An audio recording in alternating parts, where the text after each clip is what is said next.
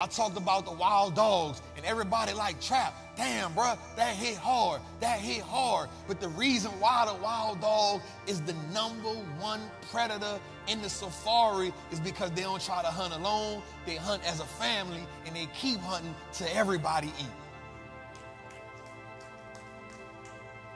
They keep hunting till everybody eat. So the new normal is making sure nobody starves. The new normal is making sure everybody eat. The new normal is greed is not an option. We need everybody's belly to be full, because when everybody eat, we eliminate jealousy. When everybody eat, we eliminate inferiority. When everybody eat, we open up the possibilities. The mama can retire good. Daddy can retire good. Children can retire good. What is the new normal? What is the new standard? The standard is different from the hyenas. The standard is different from the wild dog. The standard is different in the lion. You know why? Because the lion can eat by itself and let everybody get it how they live. The hyena can get it, and they have different hierarchies. The wild dog say everybody gonna eat.